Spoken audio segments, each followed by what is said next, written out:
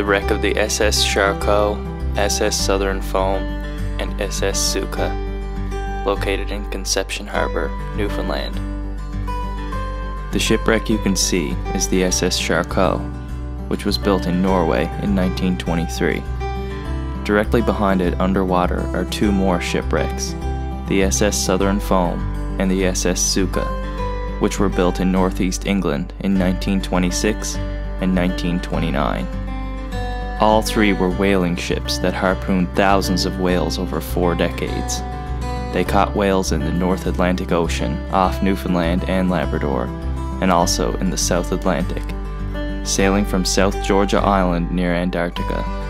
During the Second World War, the Southern Foam and Suka served in the Royal Navy, patrolling the North Atlantic as minesweepers.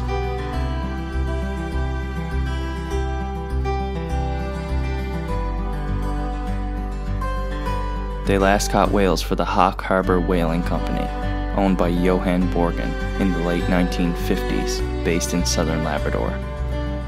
When that whaling station burned down in 1959, 5 whaling ships were eventually brought to Conception Harbour. They remained berthed here through most of the 1960s. 2 of the ships, the SS Sposa and SS Soika, were towed away for scrap, but reportedly sank somewhere in Conception Bay. The Charcot, Southern Foam, and Suka sank here at the wharf, becoming part of the history of Conception Harbour.